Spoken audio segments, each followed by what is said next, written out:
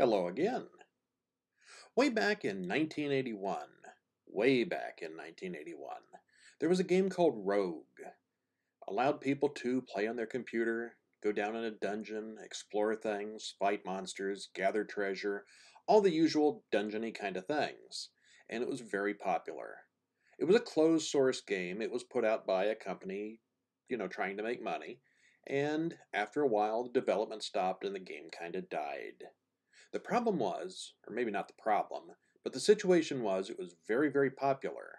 And at that point, other companies and other individuals, and then eventually the open source community, tried to start making clones of this rogue game. And they eventually created a whole genre of games called roguelikes. And over the years, there have been dozens, if not hundreds, of different ones. One of the early clones of Rogue was called Moria.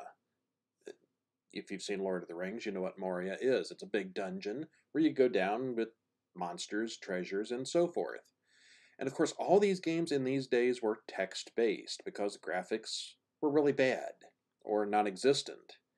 One of the bigger ones, around 1987 or so, is called NetHack.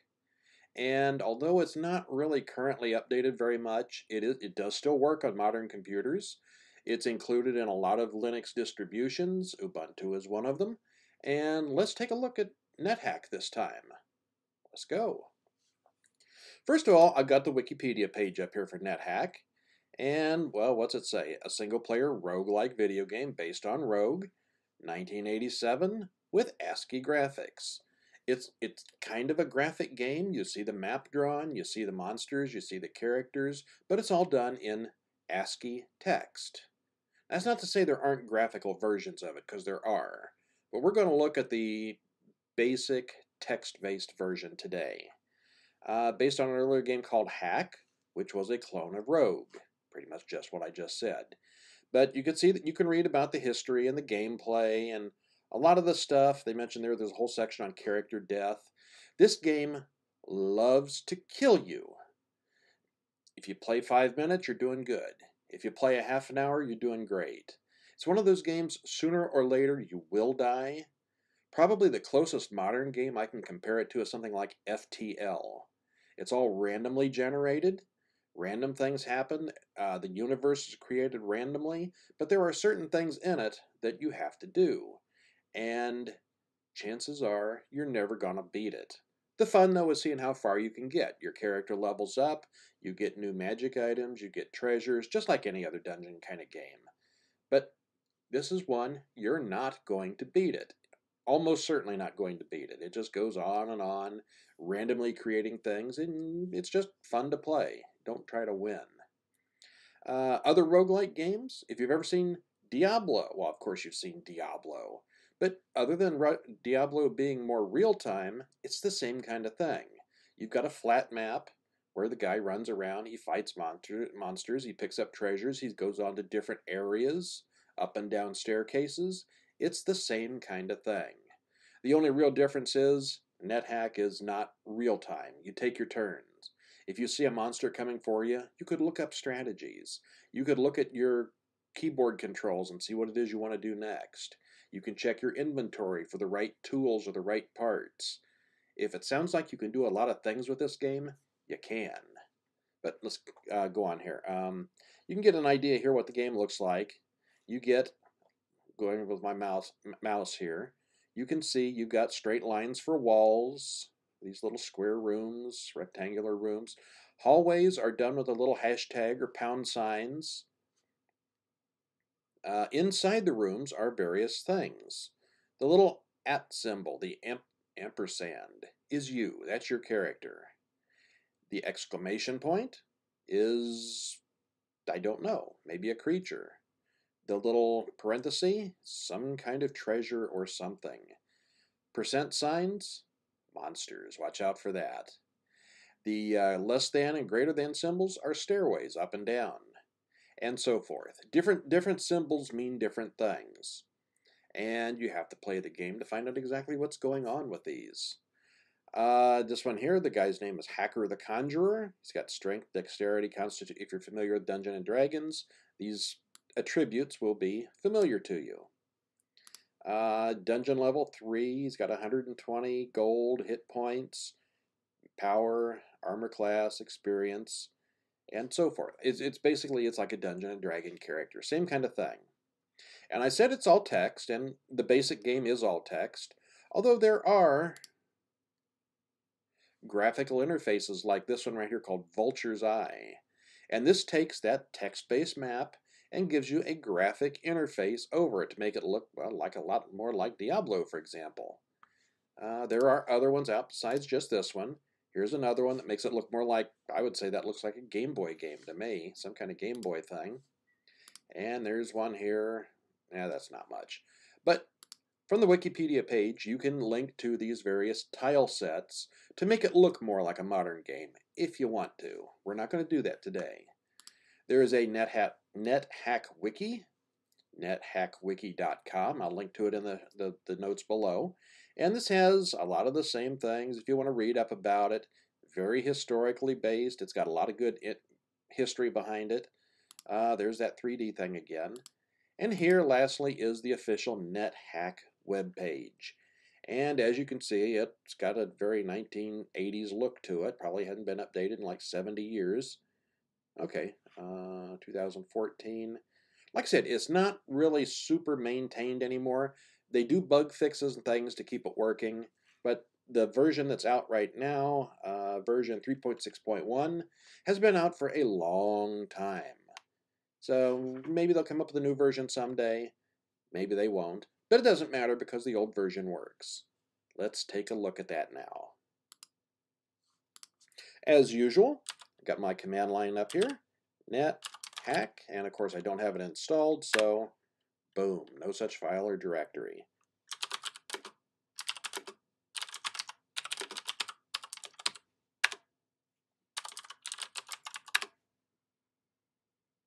Okay, so this is a little different from the stuff we usually run into. When I do the sudo apt install nethack, it lists 3 different things: nethack x11, nethack lisp, nethack-console. One's graphical, one's a sort of a programming interface, and one is the console text-based version. That's the one we want. So sudo apt get install nethack console. And it's installing. And it's done. Okay, now it's installed, and of course, just to start it, you do nethack. Copyright 85 to 2018 by those people. Shall I pick a character's race, role, gender, and alignment for you? Yes, no, ask, or quit. And you can go through and choose your own race, role, gender, and alignment if you want to. I'm going to let it choose just because, why not? Yes, for choose. Gives me the name Brian. It knows that because I'm the user logged in. I'm a priestess. Don't know where that came from. Female elf chaotic. Is this okay? Yeah, why not? Okay, we'll go with it. So I got a choice of yes, start game. No, choose role again. Okay, let's choose no and pick somebody else. Oh, it's going to make me pick. Okay, so I can choose one of these character classes. Let's go with a barbarian. They're usually simple enough to play. Human, orc, or random? Human. Male. Asterisk for random. I don't care. Is this okay? Brian. Chaotic, male, human, barbarian. Sounds about right. Yes. Okay, so now there is a story involved with it, and you can read this yourself if you want to later on. But basically, I'm a newly trained plunderer. For the sake of us all, go bravely. More. And you hit space to actually start the game. Hello, Brian. Welcome to NetHack. You are a chaotic male human barbarian. And then we've got the main map there in the middle of the screen. And the little, like I said, the little ampersand is me. F is my dog. And $sign there means there's gold here. Now, you'd think I'd use the mouse or the keypad or the little number arrows or something to make this game work. Not so simple. This game was designed for really old style keyboards, and actually you notice I didn't try this one on the iPad. It doesn't work real well that way. You need a full-size keypad for the most part to make it work. There are quick reference sheets that are easily printable that shows what each of the little letters on the keyboard does. Things like semicolon to identify a symbol, A to use an item, I for inventory, J for jump, stuff like that. They're not super hard to learn, but there are a lot of keyboard commands. And of course, everything's done through the keyboard. You don't play with the mouse with this one at all. Movement, we haven't talked much about Vim yet, but this uses the Vim keys. Instead of the little arrow keys on your keyboard, it uses H, J, K, and L. H and L is right and left. K and J is up and down. So that takes a little getting used to. So I'm the little ampersand. I'm going to move over 3 to the right and 1 down. And Rex is the dog. I switched places with him because he was standing there. And there's 4 gold pieces. Something is engraved here on the headstone. You read, wherever you be, let your wind go free. Keeping it in was the death of me. So don't hold it, let it out. It's full of these little funny jokes and headstones and hints and fortune cookies and things like that. But anyway, I was on that gold, so I want to pick that up. And pick that up is the comma. Oh. Okay, maybe I pick up the gold automatically.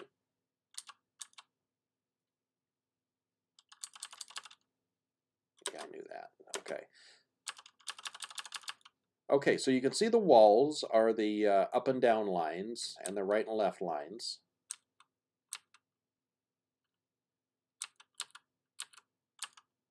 And the gaps in the walls are not doors, but openings. The little hashtag pound signs are corridors, which you can follow around. Like right here, for example, if I try to go up, it won't let me go up. There's nothing up there. So the corridor is basically you can move until you can't anymore. Here's a door. I go through the door, and as you go in, you can see more of the room. There's an O thing here. What is that?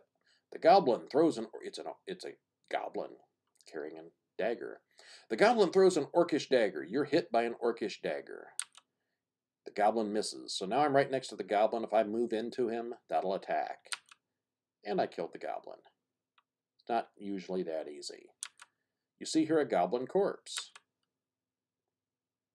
I'm going to keep it simple, so I'm not going to pick up the gold.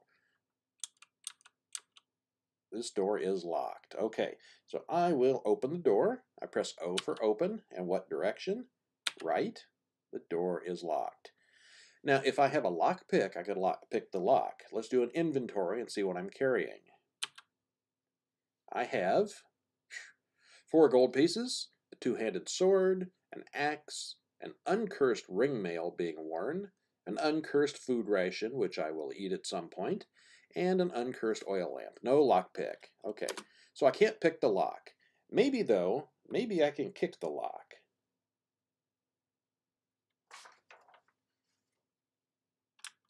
Control D to kick. Which direction? I want to kick to the right. Boom, and I kick the door open. Now that's another thing about NetHack that's kind of neat. You can interact with lots of different things. If there's a treasure chest on the floor, you can pick the lock. You can pick up the chest and take it with you. You can kick it open. You can try to loot it. You can do lots of different things, lots of different ways. Everything is very interactive.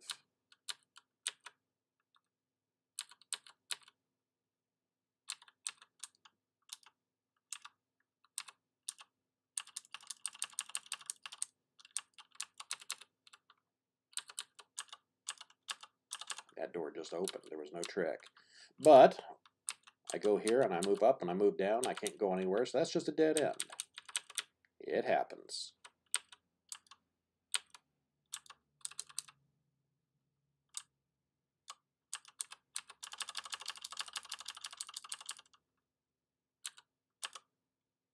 Lichen. You killed the lichen. Things that are here. A lichen corpse and an effervescent potion. More. Comma to pick up. Which one do I want to pick up? I definitely want the potion. May as well take the lichen corpse too, because, you know, if I get really hungry, I can eat that. Yes, really. Moving on. Moving up. There's a thing there. Oh, 2 food rations. Let's pick those up.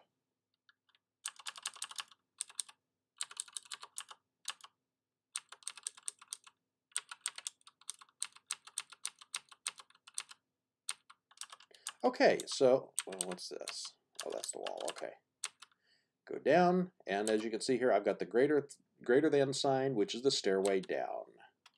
I click on the greater than sign. It says I descend the stairs, and now I'm on the next level down. I've gone downstairs. Like most dungeon games, the deeper you go, the more dangerous it is. So the levels are tougher here. If you look down at the status line at the bottom of the screen, you've got dungeon level 2. Hit point 16 out of 16, so I'm still full strength, and other things. So, meanwhile, that D there looks like it's probably a creature. Let's go over and fight that. You miss the fox. The fox misses. The fox bites. You kill the fox.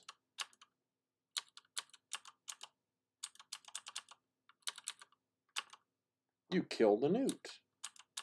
And a lot of times you won't even see the creatures coming. They're just sort of there. Some creatures are just really, really tough. Some are not.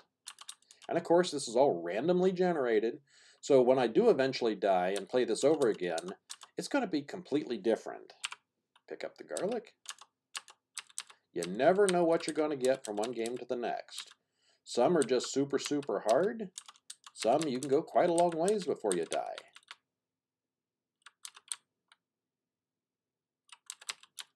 And then you go all that way and it's a dead end.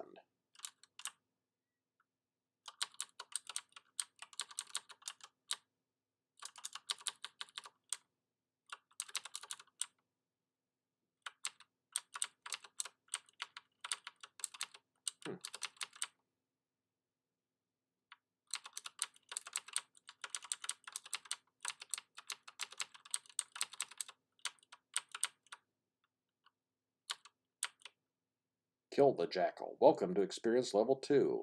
Okay, my level has gone up. I've gotten stronger and a little bit better. Large box. Okay, what is in the box? Back off. Open to the right. Seems like something lootable over there. Okay, so I'm going to... Sometimes you can't just hit a key. There are certain commands like pound loot. Well, no, not right there. I have to stand on it. Okay. There's a large box here. Loot it? Yes. It turns out to be locked.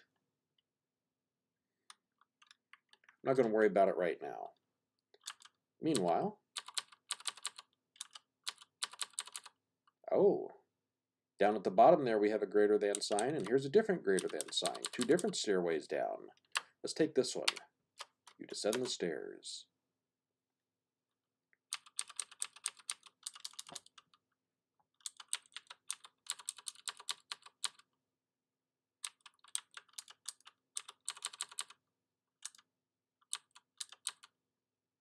You kill the gnome. Okay, didn't even see a gnome was there.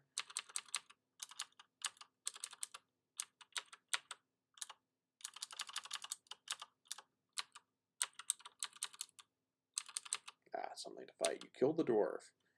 268 gold pieces and several more objects. Okay, what? What do I want to pick up? Iron shoes? Pick it. Oh, I got all kinds of good stuff there. Well, let's pick it all up. There's just so much stuff you can carry until it gets to be too heavy for you, but I'm not there yet. You have a little trouble lifting all this stuff. Okay. Alright, so I'll probably drop some things. What is heavy looking? 36 rocks. That sounds pretty heavy. D. Of course it's D. What do you want to drop? O for 36 rocks. Your movements are now unencumbered. So I was heavy before, now I'm not. And I'm going to walk around and explore some things. Whoa.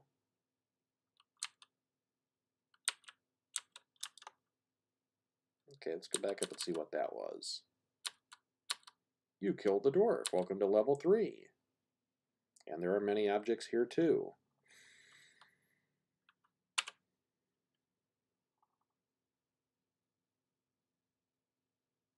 A wand of magic missile. That looks good.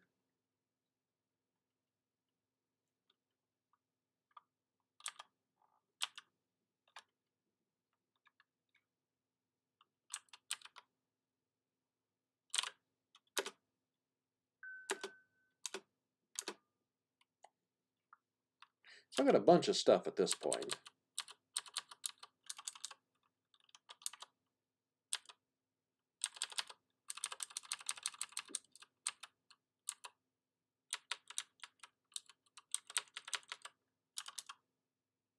The hobbit wields a dwarvish short sword. The gnome lord throws a dart. The dart hits the hobbit. You kill the hobbit. You kill the gnome lord. Well, okay then.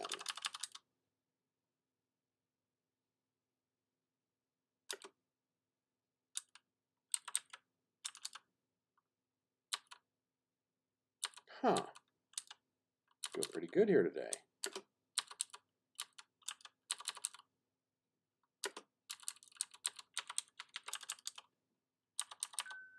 Carrying too much to get through. I don't want to drop anything. I'm being greedy.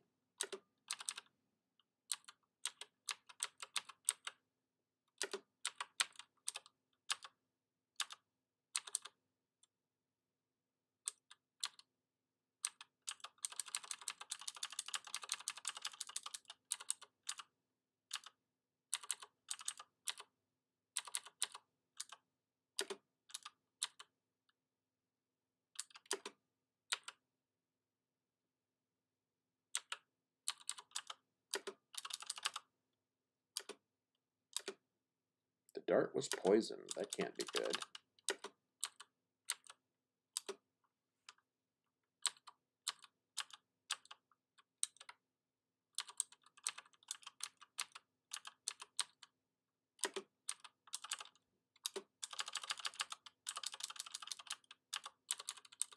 So you can see they're not all tiny little rooms. This one here is just a very large area.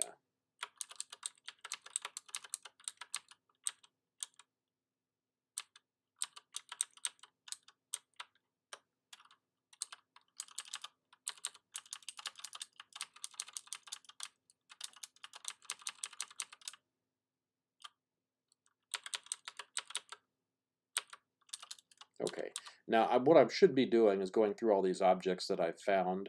I've killed a bunch of creatures, got a lot of treasure. There was a shop there a few minutes ago where I could sell things or buy things. Just trying to move through this quickly at this point.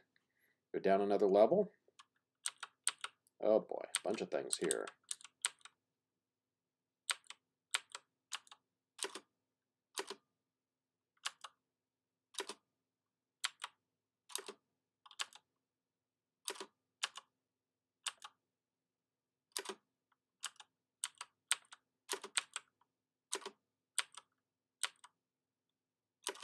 Should be dying soon. Looking down at the bottom there, I have hit points 2 out of 50. I could eat food, I could heal things up, but I want to show you what it looks like to die. There's a falling rock trap here. You see a rock. A trapdoor in the ceiling open and a rock falls on your head. You hear the wailing of the banshee. But I'm not dead. And now I did. You die. Okay, so I'll be honest, that lasted a lot longer than I expected it to. These games usually are very short, and to make it down to level 4 is, that's pretty good for me, because I'm not that good at this. But okay, now let's look and see what happens when you die. You die. More. Space. Do you want your possessions identified? Yeah, let's see what I was carrying. And it gives you quite a long report, because I had a lot of things. And a lot of things are unidentified when you have them. Okay, like the worthless pieces of green glass, the jade stones. I just picked up these gems and crystals, and they look good to me, but some of it's junk. Uncursed diamond. You can pick up cursed items also, which do various bad things to you. Until you identify them, you never know what you're going to get. Do you want to see your attributes? Yes. And there we go. I was a male 4th level, opposed by lawful and neutral. When I died, I had 0 hit points, which is not a big surprise. Out of maximum 50, you had 9 magic power. I never did do any spells. Armor class was 7. You had 156 experience point. 732 turns ago. And strength and stuff there. My final status, I was hungry, I was unencumbered, and I had a 2-handed sword. You were poison resistant, you were warded, and you are dead. Oh, harsh. Do you want an account of the creatures vanquished? Sure. And there's all the things that I killed in this battle. 26 creatures, a lot of gnomes and other things there. See your conduct? You went without food. I never did eat anything for health. You were an atheist. You can do prayers to things. There is a religion and gods and stuff and spells. I never did that, so they call me an atheist. I never read any spell books or scrolls, so it calls me illiterate. I never genocided any monsters. I never polymorphed an object. You can do that. Never changed formed, and I use no wishes. Just from the things I didn't do, you can tell that there's a lot to this. Do you want to see the dungeon overview? Okay. And these are the things that basically I went through.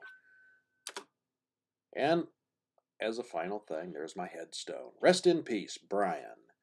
442 killed by a gnome in 2019, and it gives a few more stats. And if you really wanted to, you could print that out and hang it on your wall and let people think you're a real geek, which is kind of cool. More, and there's my top 10 list. That's the best game I've had in the last couple. And that's all. The end.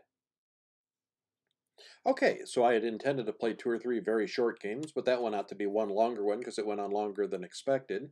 So that gives you an idea. If you're into Diablo or games like that, which are dungeon exploration games where you find treasures, kill monsters, and explore, there's a lot to this one that I didn't cover. The spells are crazy. The magic items are just almost unlimited in number. It's just a very, very deep game. Again, just the keyboard commands alone are kind of crazy. But the combinations and the interactions, there is a lot to this. I'd say try out NetHack, see what you think. If you enjoy it, there are hundreds and hundreds of other games similar to NetHack. Also, just do a search for roguelike games. There's a lot of them. They're graphical, not necessarily just text like this one, but there are a lot of text ones also. They're relatively easy to code, and there are people who make their own versions of this just for fun. Check it out. I'll have the link in the show notes below, and if you want to like and subscribe, I'll have something new for you next week. And of course, if you can't wait, pick up Going Text wherever all good books are sold. Otherwise, I'll see you next week.